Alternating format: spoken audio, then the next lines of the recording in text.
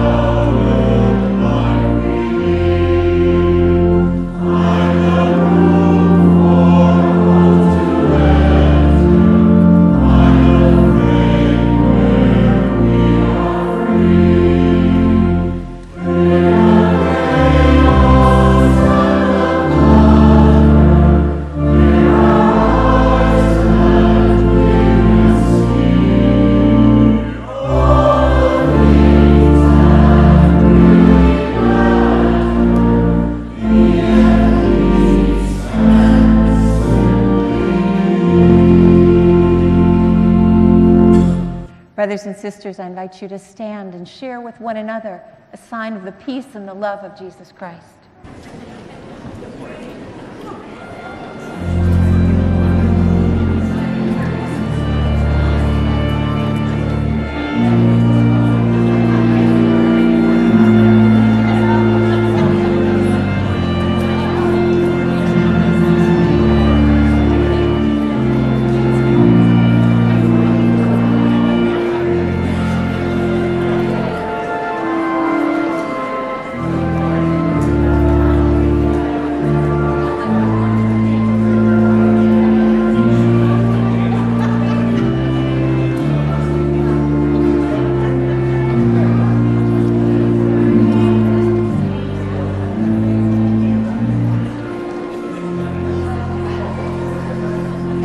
To join me in this morning's proclamation.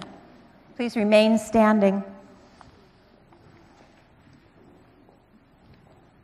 To you, O Lord, I lift up my soul. O my God, in you I trust. Do not let me put to shame. Do not let my enemies exalt over me. Lead me in your truth and teach me, for you are the God of my salvation. For you I wait all day long. Be mindful of your mercy, O Lord, and of your steadfast love, for they have been from of old. And our opening hymn, "Guide me, O thou great Jehovah."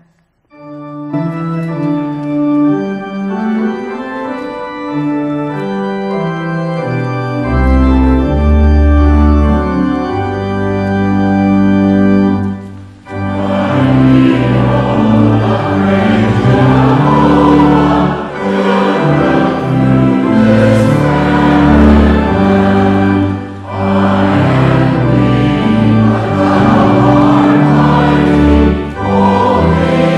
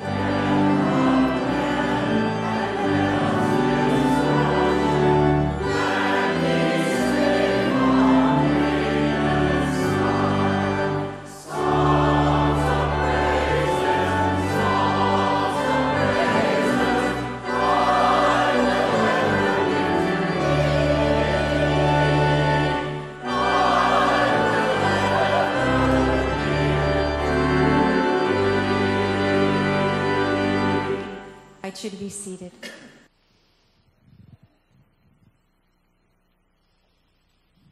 We talked with the children this morning about the practices of Lent. And look at you, you're all snuggled up there close together. I won't call you up, it's all right. We talked about the practices of Lent and what you could do during the Lenten season, rather than just give something up, how you could be kind to someone or help someone or do something nice for someone. And the kids came up with some really good ideas. And then we sang, "Oh, how I love Jesus. Oh, how I love Jesus. Oh, how I love Jesus, because he first loved me." I have a list of joys and concerns.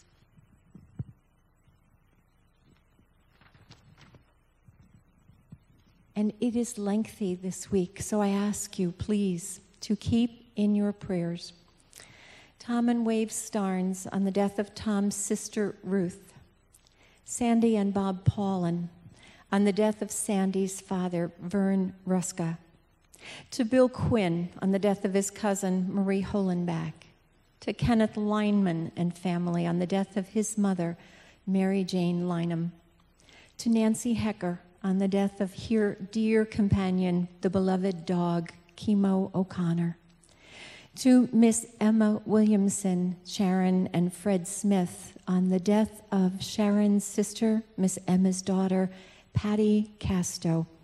Her life will be celebrated in Ohio tomorrow, and we hope to offer a memorial service here later for her. Our concerns extend to Madeline Baker, Rose Barcelona, Anita Blanda, Barbara DeKine, Elma DeMona, Jim Downs, Diane Leach, Betty Moore, Walt Papke, Diane Pemberton, Ted Picorni, the Reverend Alan Summerfield, Betty Trudell, scheduled for surgery March 2nd, Rosemary Van Ingen, who is with us this morning, George Wall, Barbara Wirtz, Helen Wilson, who is at Milford Hospice, Joe Wilson, Stephen Cleese. We pray continued healing for those recovering from surgeries and procedures or hospitalizations, including Stu Bruce, Esther Wilson, Mary Jane Wood, and Louise Moorhead. Once again, we light the peace candle, which calls us to pray for justice and peace throughout our world. We celebrate with Reverend Jerome Tillman, our dear brother at Faith Israel, Louis Charge, who has been certified as an ordained elder.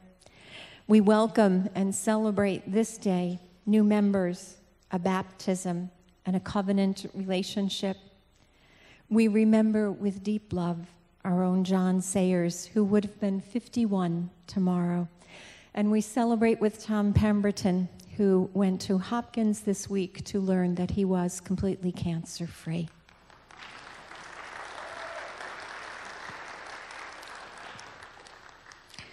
And I ask, if you have joys or concerns, just raise your hand and I will bring the microphone to you.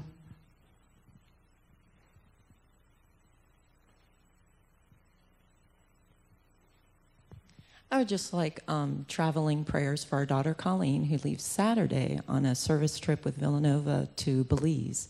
So an exciting time, but just keep all the students in your prayers. God bless her. How wonderful.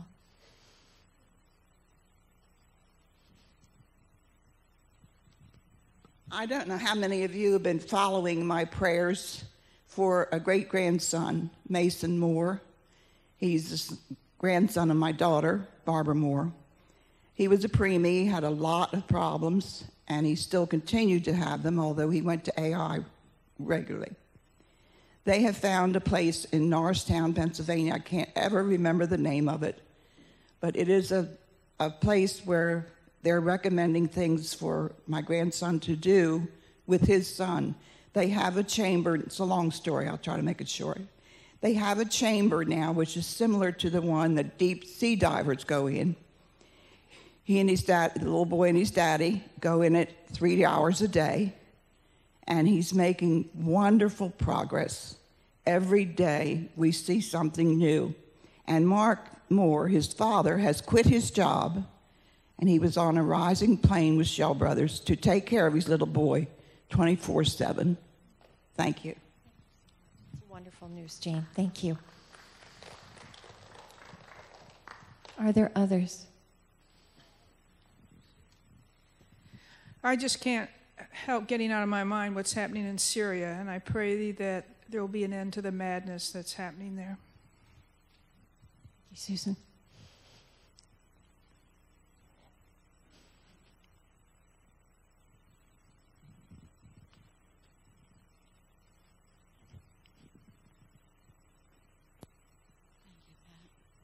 For a very dear friend, Pat Ashford, I sang in the choir with her when I was living in Florida.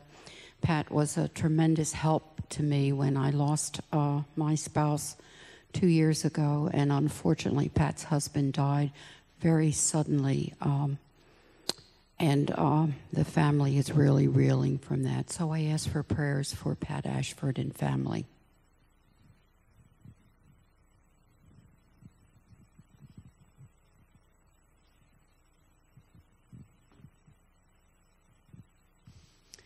Today is the first day of our Food and Love, which is the name of our soup kitchen, which we are starting here today from 2 to 4:30 for those that are out there that are hungry, not only for food, but for fellowship and just someone to talk to.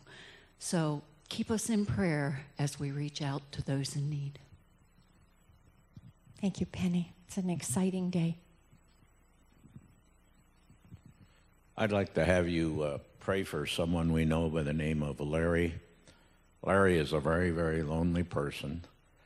He finds it very difficult to maintain any friendships because of his own personality type. And we've tried to befriend him. And he's going in for surgery on Monday for a hip replacement. And I think he's full of anxiety. He lives alone. And just appreciate your prayers for Larry. And also for my wife. Hopefully she'll be out of the hospital tomorrow. Thank you, Paul. I invite you to pray with me, brothers and sisters. Lord, we lift up these concerns to you and the concerns of our hearts, the ones that only you know.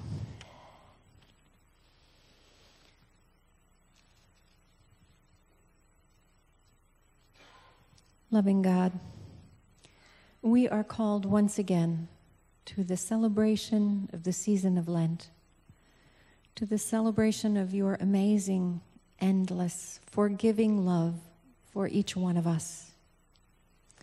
We are called to turn our focus to you and to practice our faith, to practice this week sustainability.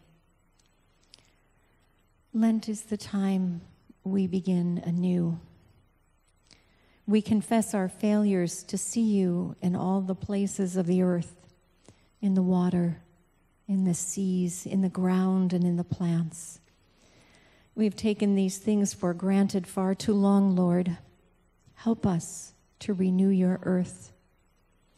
We confess our failure to care for your people, the times when we have been distant or removed, the times when we have refused to listen or found excuses not to act. Help us to renew your people, Lord.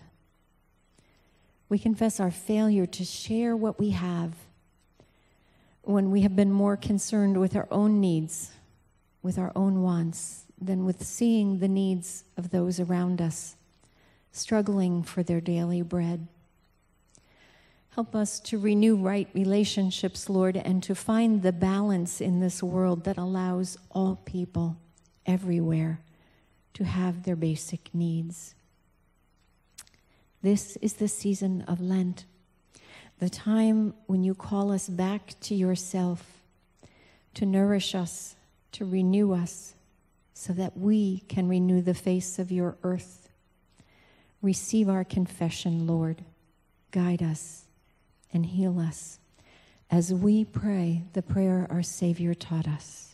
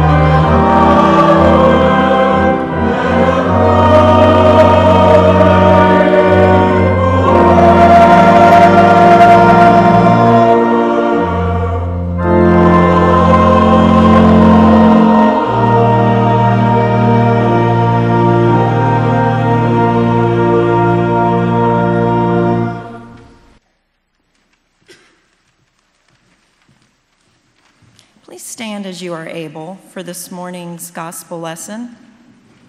Our reading is from the book of Luke, chapter 9, verses 46 through 56. An argument arose among them as to which one of them was the greatest. But Jesus, aware of their inner thoughts, took a little child and put it by his side and said to them, "Whoever welcomes this child in my name welcomes me. And whoever welcomes me welcomes the one who sent me. For the least among all of you is the greatest." John answered, "Master, we saw someone casting out demons in your name, and we tried to stop him because he does not follow with us." But Jesus said to him, "Do not stop him, for whoever is not against you is for you." When the days drew near for him to be taken up, he set his face to go to Jerusalem, and he sent messengers ahead of him. On their way, they entered a village of the Samaritans to make ready for him, but they did not receive him because his face was set toward Jerusalem. When his disciples, James and John, saw it, they said, "Lord, do you want us to command fire to come down from heaven and consume them?" But he turned and rebuked them. Then they went on to another village. This is the word of God for the people of God. Thanks be to God.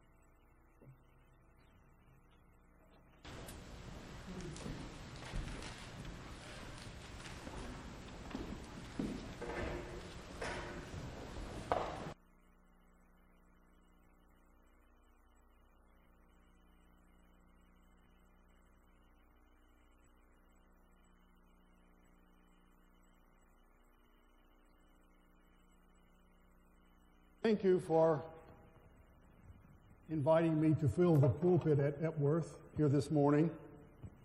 I feel very honored, especially since it's the first Sunday of Lent. I also want to thank the Bell Choir for that version of Jesus Loves Me. It's such an appropriate song for Lent. It has a very interesting background, and I must tell you a little about it. It was written, the words to Jesus Love Me were written by two sisters who lived up the Hudson River in West Point, and they wrote it in a novel that came out of their Sunday school experience. And it was later set to music by a hymn writer, and who added the verse that was not in the original text. And it became such an important song in the Sunday school movement, which was so strong in this country in the late 19th century and then entered into our regular worship. Sorry for that little digression, but it's something that is really quite interesting. Will you pray with me? Oh God, may the words of my lips and the meditations of all of our hearts be acceptable to you. Amen. 40 days or so on the road. No, I'm not going to tell you about the characters in Jack Kerouac's famous novel, a classic, On the Road. And I'm not going to describe a Bob Hope and Bing Crosby movie trip to Rio or Morocco or Mandalay. The road I have in mind this morning is two roads, really. One historical, a road that ran from the small cities and rural towns of Galilee in the north of Palestine southward toward Jerusalem in the Judea, in the southern part of that land. And it is also a symbolic road, a figurative road that describes the spiritual journey that each of us and Epworth as a congregation will take between now and Easter. We count Lent as 40 days, including 6 Sundays, beginning with Ash Wednesday. But some denominations count it other ways, so that it has more than 40 days than it would for us if we counted Sundays, which we don't do. But let's take 40 as a symbol. In the Bible, 40 means a good while. The Hebrews wandered in the desert for 40 years. Jesus was tempted for 40 days as he began his ministry. So it makes great biblical sense for us to observe a 40-day period of preparation for Easter, for the crucifixion and the resurrection. In our scripture reading for the day, we heard the account of the point where Jesus himself and his group turned to go to Jerusalem. In this passage, remember the line, he set his face to go to Jerusalem. This passage is closely aligned with Ash Wednesday, which we have just celebrated this week, the start of Lent. And in the book of Luke, the period from the time Jesus in chapter 9, verse 51, sets his face to go to Jerusalem and his arrest in chapter 22, more than half of the Gospel of Luke takes place on the road. It's the time in the ministry of Jesus as presented by Luke where the great parables take place. The Good Samaritan, the prodigal son, the lost sheep, the mustard seed. The Lord's Prayer is in chapter 11, and a longer account of the blessing of the children in chapter 18. It is a time where Jesus is challenged by various political factions who are opposed to what he's doing. And on the road, perhaps in 40 days, Jesus spelled out the meaning of his ministry and traced the future of what would become the church. There's much too much material in that journey to even outline here. But I want to lift up 3 characteristics of Jesus that are prominent in this road trip that can strengthen and instruct us on our Lenten pathway in 2012. Lent is a time of penitence and self-denial, as Reverend Pat mentioned in talking about to the children earlier. We often associate it as a time to give up something, especially something we like. But it's also a time to add on something we need. So I would like to suggest that we consider adding on these three characteristics of Jesus that were so evident on the road as he went toward Jerusalem. First, Jesus went against the social grain in his movements, his associations, and his teachings. Secondly, he empowered others to do God's work. And three, he held up a mirror of humility, going against the grain. Jesus never went along with social or political or economic or even religious practices that he considered at odds with God's purposes. We can see this in his travel plans, in the company he keeps, and what he said on 40 days on the road. This verse is in our scripture lesson for the day. He entered a village of the Samaritans. Now, that sounds rather much like a travel log to us, but in the first century, that was a very radical thing to do, for a Jew to go to a village of the Samaritans. The Jews and the Samaritans didn't get along at all. They disagreed about everything. They were cousins historically and of the faith, but one of them had a temple here and one had a temple there, and they were always at odds. Samaria was in the middle of Palestine, between Galilee on the north, where Jesus lived, and Judea on the south, where Jerusalem was located, and most Jews wouldn't even walk through there. They crossed the river and went across on the other side, and went way out of their way. Jesus often went to the Samaritan territories. He didn't pay any attention to the inner cultural struggles of these two groups. And remember, the Samaritans didn't want him there either because he was going to Jerusalem. But Jesus paid no attention to that. He went against the grain to underscore the breadth of God's love and care. Another dramatic example comes a little later in chapter 18, where Jesus is in Judea, outside of Jerusalem, in the ancient city of Jericho.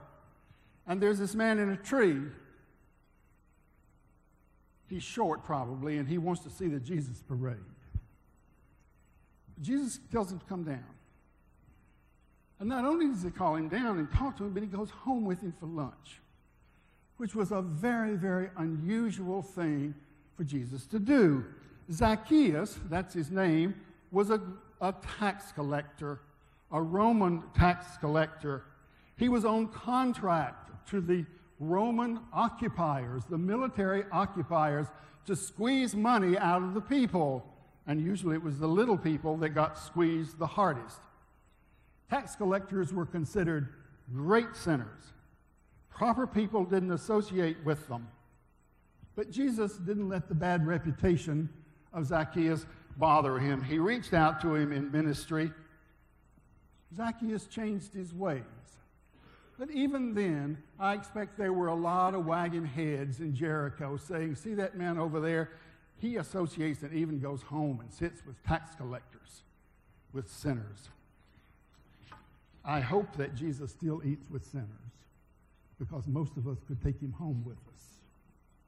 Because we need Jesus sitting with sinners, because that is what most of us are and need to have our lives changed. A quick third example of how Jesus went against the grain on the road. Chapter 14, another meal, this time at the house of a Pharisee. Now, the Pharisees didn't like Jesus very much, but Jesus nevertheless reached out to them, and he had accepted an invitation to come and eat with this Pharisee. And as he came up to the door, there's a sick man lying there. Not unusual. Sick people in that day and time often gathered around the households of the prosperous, hoping for some sort of sustenance or handout. But this day happened to be the Sabbath. And for Jesus to heal this man would go against the prohibition against work on the Sabbath. What was Jesus going to do? We know what he did. He healed the man. And in this act of compassion and kindness, he stirred up a lot more animosity against him.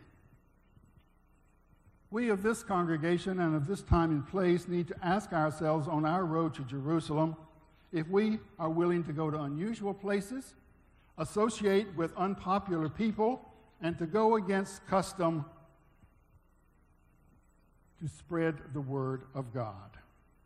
I can't give you a checklist of what kind of events may be out there for you in your 40 days, but we are asked the question, where does our presence, our acceptance of people, and our unexpected actions witness to God's love?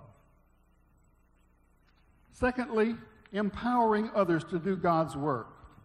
Jesus empowered people to be whole and happy and helpful. He empowered people to achieve their fullest potential. He empowered bodies and minds through healing. He empowered the Spirit through his teachings about the truth of God's love. And not least, he empowered people to share in God's mission. Jesus called disciples at the very beginning of his ministry, as we heard in our gospel lesson a few weeks ago. And these were working disciples. This was not an entourage of people around Jesus to make him look important, as though he were on television. It was a working movement. And there were more than 12 of these guys, and they weren't all guys. The 12 may have been, but the Gospel of Luke makes it very clear that Jesus had female disciples, and there were more than 12 folks. And they moved around with Jesus. Sometimes, maybe they were local disciples. Jesus would come through teaching, and they would walk with Jesus for a day or two and maybe spend the night, and then they'd go home. Some of the disciples even probably went home from time to time to work. Peter, James, and John to fish. I'm sorry I forgot you all were back there. Because I see choir robes over here, so I was sorry about that. And Jesus empowered his disciples to do some of the work of healing, some of the work of teaching. And one of the most dramatic examples comes in the 10th chapter of Luke, the biggest commissioning of missionaries in the early church. Jesus sends 70 of his followers in teams of 2 to prepare the way, to spread the word. They are to take very little with them. They are to accept the hospitality that they are given. They are not supposed to shop around to find a better home to stay in or somebody that has a better cook. They are to accept what they're offering. This is a very thrilling story for me because for many years I've related on an almost daily basis to the missionaries of our United Methodist Church. We have so many great men and women who are all over the world, more than 62 countries, who have been empowered by their contact with Jesus to go into mission for us and to empower others. And these missionaries, they take very little with them. They have to accept the hospitality that is given to them, but their goal is to empower others to also become disciples of Jesus. Our missionaries today are literally from everywhere to everywhere. We have missionaries from Brazil and New Jersey and from Cambodia and from the Congo in Cambodia and from Colombia in Costa Rica and from China in Oklahoma and from the Philippines in Japan. They are doctors and nurses and agronomists and accountants and administrators and relief workers and preachers. Some of them are preachers. You don't need a lot of preachers if you've got a lot of good lay people. And they're always working with the local folk to form communities of faith with indigenous or local leadership. That is so important in mission, that the people are empowered to become the community of disciples. Empowerment in mission can take many amazing forms. I think of a couple from Wisconsin who were themselves refugees from Southeast Asia, who felt called to go to Laos, where they accepted the hospitality of strangers and were soon organizing Bible studies and house churches. The people they were reaching out to were all very poor, and there was no money to build a church. There was no money to buy hymnals or to buy Sunday school materials. There was no money to have a regular preacher. But the folks got together. What could they do about this? Well, for one thing, they discovered there was a big local market for mushrooms. And the climate was excellent for growing mushrooms. So a part of the mission of the church came to be to get mushroom settings so that people could begin their own crops, they could sell some to sustain their own families, and they could help to support the church with what was left over. This becomes a symbol of the empowering chain of God's love. Our missionaries are often assisted by volunteers who come for 2 weeks, a month, a year. Some of you in this very church have been such volunteers who reach beyond our own life here into the world.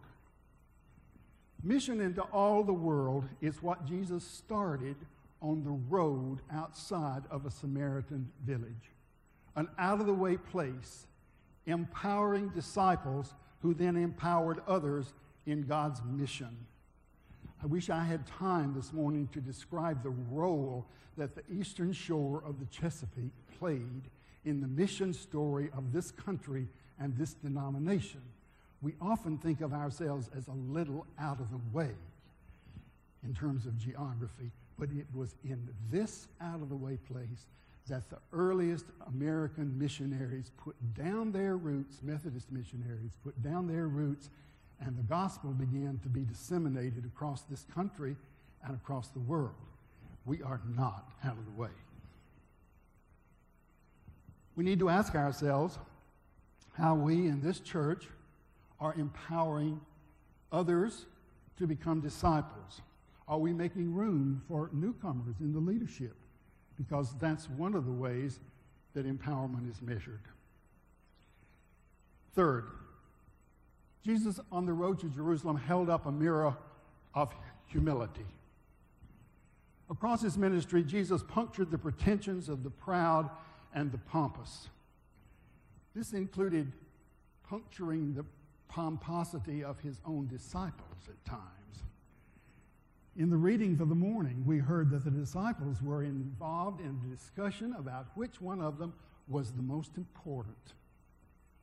Now, that's not something you usually think about disciples of Jesus doing, but it apparently happened because it's mentioned too many times.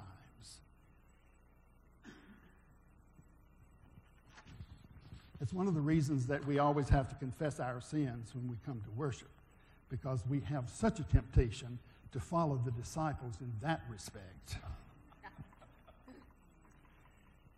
In the 14th chapter of Luke, there are a number of parables that show the very strong point that it is not good Christian discipleship to seek to be honored more than others. These are mostly parables about the dinner table, about the banquet. And in each one of them, the point is, don't think that you need to get the best place at the banquet or that you're going to get a lot of special praise because you've got a lot of money to give big dinners. That, Jesus said, is not how it works. The best place, of course, at a banquet is near the host, which is probably going to be near the food. Have you ever been to a buffet dinner, a self-service buffet dinner that was served by table numbers, and you had a low number? Makes you feel like you wish you had a number up toward the top. But be glad you got the low number. Because Jesus' point is that we take the more humble way. Jesus constantly stressed the point that riches, money, does not count for anything in the kingdom of God, that the poor always go in first. The poor always go in first. This is one of the primary emphases of the great religious reformers over the years. Francis of Assisi, Martin Luther, John Wesley, Mother Teresa of today, reminding people, calling people to humility, to trust not in wealth, but in Jesus. John Wesley, the founder of Methodism, lived in the 18th century as the Industrial Revolution built its factories on the backs of the poor. It hurt him deeply. He battled child labor. He battled the industrial pollution of the water and the soil and the air. He was an early environmentalist, and he would be very proud of us for being concerned this Lent with sustainability of the natural order and also of developing a safe and sustainable food resources. John Wesley was finally thrown out of the church. He was thrown out of the Anglican Church for holding the rich responsible for many of the problems in society. They told the man, "You can't talk here anymore." So he went and turned his father's tombstone into a pulpit. And the people followed him out into the field in the cemetery to hear his message. The church today has a big responsibility to stand against pridefulness, against those who would degrade the poor, and those who would degrade the environment. I expect it's harder today to be humble than it was in John Wesley's day. Wesley didn't have to contend with the communications media. And you don't find much that is humble or compassionate on television or on the internet. At least nothing that's easy to find. What you find is the adoration of wealth and the elevation of celebrity over integrity. The media moguls say, well, that's what the people want. They want celebrity gossip. Is that what we really want in the media? Do you really in your heart care a lot about what the Kardashians do? Do you really want to hear the social views of the judges on American Idol? Do you really want to hear about the domestic troubles of rock stars and ball players? The church has to be a counterbalance today against commercialization of life, of the elevation of pride, of the worship of riches and celebrity that we have in our media. I tell you, I don't have any children or grandchildren, but if I did, I would worry about the models that they are receiving through the media today in terms of an understanding of the very meaning of what it means to be alive. The church has a responsibility to model humility and compassion for children and for young adults and for adults. Now, I must summarize all of these points. For Lent is upon us. We are on the road with Jesus for the next 40 days or so. So in this period, can we pay close attention to him in the activities of our everyday life? See how Jesus goes to unexpected places, associates with unpopular people, and does unusual things. Are we with Jesus? Watch how he empowers others to engage in God's mission, and how those empowered then empower others. Are we following that example? Look in the mirror of humility that Jesus holds up. Are we engaged with the poor? Are we standing against the cult of celebrity? Are we protecting the earth? Up here there is a Lenten labyrinth. It's to be walked upon. And I hope that sometime during this Lenten period you will come into the church and you will come up here and you will walk and that you will think about being on the road to Jerusalem as you walk.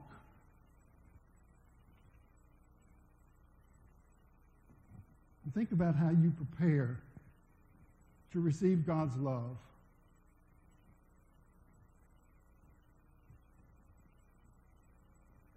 But you can't be in the church building all the time, walking on a labyrinth.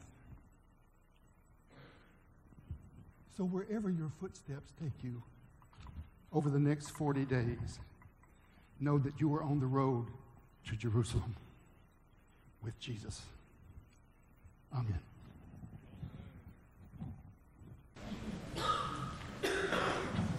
Sisters, please stand. Let's sing.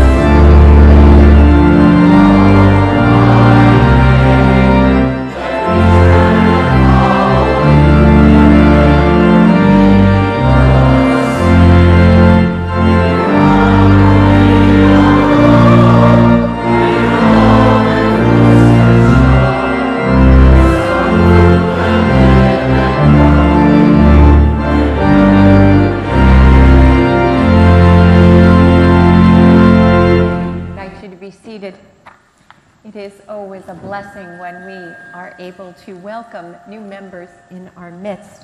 And so this morning we have several members to welcome. Brothers and sisters in Christ, through the sacrament of baptism, we are initiated into Christ's holy church. We are incorporated into God's mighty acts of salvation through water and the Spirit. And this is God's gift, offered to us without price. Through the reaffirmation of faith, we renew the covenant declared at baptism, acknowledge what God is doing for us, and affirm our commitment to Christ's holy church. This morning, I present these persons today for reception into Epworth.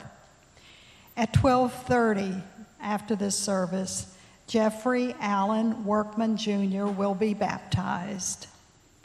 And this morning at the 9:30 service, we received Sherry Kane, Joan DiMiani, Donna Sprout, Randy Sprout. And at this service, we offer welcome to Colin James. Since the earliest times, the vows of Christian baptism have consisted first of the renunciation of all that is evil, and then the profession of faith and loyalty to Christ. As we celebrate the baptism of Jeffrey today, and of those who will reaffirm their faith, we have the opportunity to share in their commitment to renew our life in Christ fashioned by water and the Spirit. So then, let us all respond to the historic questions that mark our lives as disciples of Christ.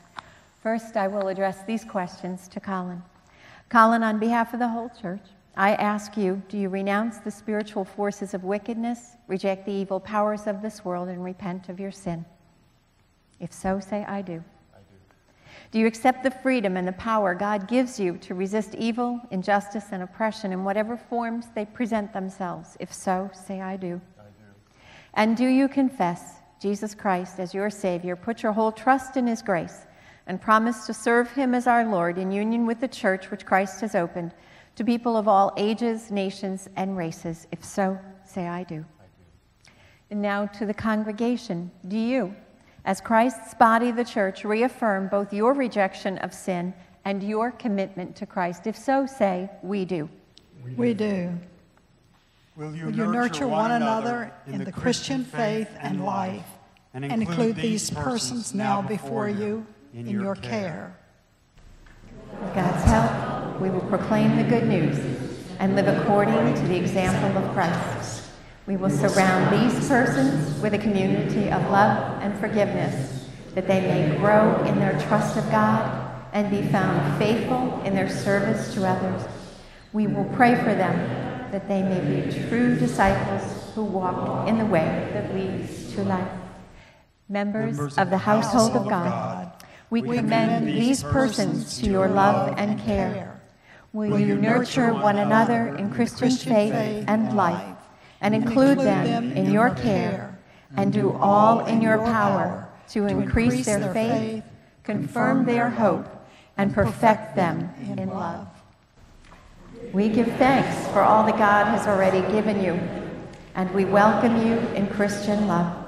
As members with you in the body of Christ and in Epworth, we renew our covenant faithfully to participate in the ministries of the church by our prayers, our presence, our witness, our gifts, and our service, that in everything God may be glorified through Jesus Christ. Will you help welcome our newest member?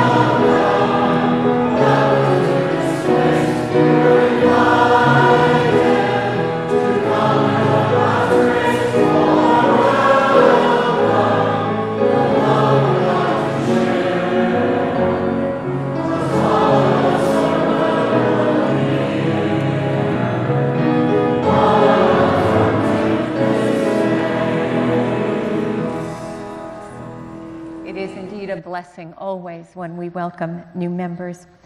And by way of introduction, again, I want to thank Elliot for being present with us this morning. Many of you know him and recognize him. He is a regular attender at the 11 o'clock service.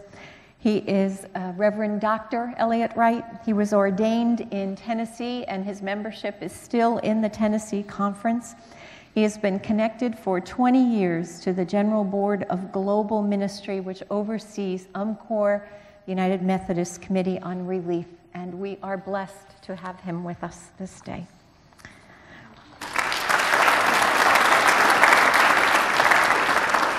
A few brief announcements to share with you. Our Lenten season has indeed begun. Lenten devotions on Wednesday night include a very simple supper, bread and soup, and then time for prayer together here in the sanctuary. Our labyrinth will be available throughout the week. There are instructions and guides for the labyrinth out on the table in the narthex chancel table. If you've never walked it before, it is a wonderful experience, and I encourage you to participate. Saturday food and faith. It is a potluck breakfast. You bring muffins or donuts or bagels or something to share with the group, and then break up into discussion groups. There are programs everywhere from Methodist history to instructions or conversations about our general conference to an art class and a class on Lazarus the musical. There is so much being offered. I encourage you, if you have not signed up, to look into these classes and these opportunities for spiritual growth. When you leave the sanctuary space, the sign-up table is to your right.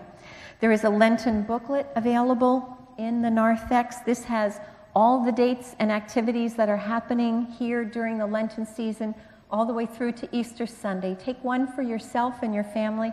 Take one to give to someone else, to a neighbor or a friend or someone that you would like to bring here to Epworth. These are in the narthex as well. Our annual World Day of Prayer is held here on Friday at 1 o'clock. Women will gather. Everyone is welcome. This is an event that happens worldwide annually on this first Friday in March. We are honored to be able to host it here at Epworth. There will be time for prayer and then a brief gathering and fellowship afterwards. I invite you to put that on your calendar. Beyond the Gates, a ministry for those who are transitioning from prison. It offers the opportunity for men who have been incarcerated to participate in mock job fair, to participate with others and be trained in what it's like to go through an interview process and to experience that before they actually come into the world and start looking for work. It's a very important ministry. Kim Book has the information about it. I encourage you to find her if you can help or participate in any way. Next week, we're back to three services. First Sunday in March, we move back into our regular schedule. So for those of you who have been joining us at the 9:30 and the 11, there will be an 8 o'clock next week. We will welcome Jonathan and Donna back into our midst and celebrate by having 3 services. It'll be wonderful. Today, as Penny mentioned, please keep in mind our soup kitchen opens at 2 o'clock. If you are not able to help, please keep that ministry in your prayer. So important, so needed in our community at this time. And what a blessing that we are able to offer it here at Epworth. Do we have anyone worshiping with us for the first time today? First time visitors. Excellent. You are a blessing to us. The ushers have a small gift for you. We consider you part of our church family just by having you here. Thank you for blessing us this way. Brothers and sisters, I invite you to pray with me. Gracious, loving, amazing God, you call us to the journey of Lent, and you put our feet on the path that you would have us go. Take who we are, Lord, take what we have, and use it in this world, that we may be a blessing wherever you would have us go.